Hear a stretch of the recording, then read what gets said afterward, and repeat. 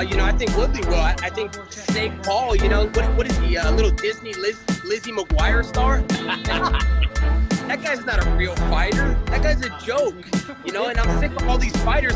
All these fighters are trying to give MMA community a bad name. Like, dude, leave it to the guys that are in their prime, dude. All these guys that are past their time, washed up fighters out of the UFC. I'm not saying Woodley, because Woodley's a former champion. He's a great fighter, but Ben Askren, come on, dude. The guy can't even throw a punch. He's never thrown a punch in the UFC or any MMA fight in his life. All he does is hug the guy and try and kiss him and yell sweet nothings in the guy's ear. So leave the fighting and the boxing to the real fighters. And Snake Paul, the guy's a joke, man. He's little Disney star, not a real fighter.